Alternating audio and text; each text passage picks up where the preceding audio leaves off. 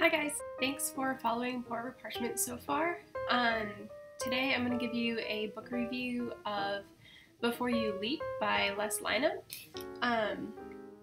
It's a... sorry, my cat in the background. It's a young adult and sci-fi novel about two boys whose past and future kind of culminate into an intriguing and hilarious friendship. The concept of the story is really creative. It's about a boy named LX who time travels back to 1995 to meet this kid Sean, who you later realize is a descendant. LX is a descendant of his. He ends up posing as girls that Sean would have a high school crush on, and as the plot continues, Sean gets caught between the two separate realities that LX has created. I thought it was really funny, but I'm torn between giving it 3.5 and 4 stars. I had a really hard time getting started, and the way the book opens, it's really dry, kind of hard to read, but it's a little bit hard to get through, but it essentially is what leads to a basic understanding of the plot. While I enjoyed the imagination that went into this book, there were many times where I felt like the author over-explained. Some of his concepts were really great, they were really cool, but some were a little bit confusing, and I felt like he tried too hard to really drive the point home. I'd have to say that his target audience is probably high schoolers and men, although I did enjoy reading it as a 20-something female. The end of the book was tied up nicely. There were no plot holes or unresolved issues. But if I'm being totally honest, I don't have much desire to read the next book.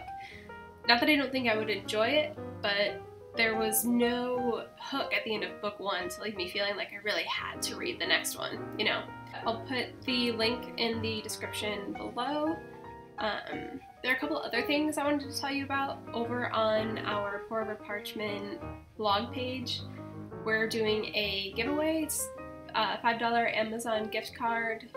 Once we hit 1,000 likes, we're so close, 1,000 likes, 1,000 followers, we'll do that giveaway. And then also starting this week, I believe today or tomorrow, we're going to be part of a really, really big author springtime, I think it's the springtime reading, spring to reading giveaway, or event, spring to reading event. There's also a t-shirt, or a couple t-shirts that I'm really excited about, and those are up on our Facebook page as well. I think there's 8 days left in the tea chip campaign. If you want to head over, support our page, I'd appreciate that.